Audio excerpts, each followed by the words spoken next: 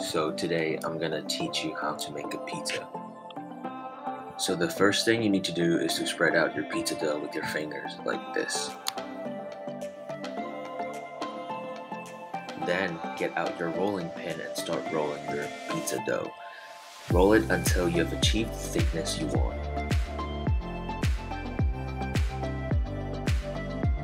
Once you have achieved the thickness and shape you want, get out your pizza sauce and spread it on your pizza dough.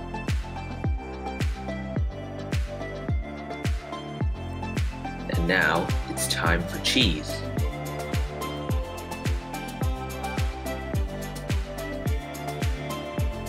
Now, you can put whatever toppings you want on your pizza dough. Once you've done all the steps, it's time to bake your pizza. And now, you can enjoy your homemade pizza with your friends and family.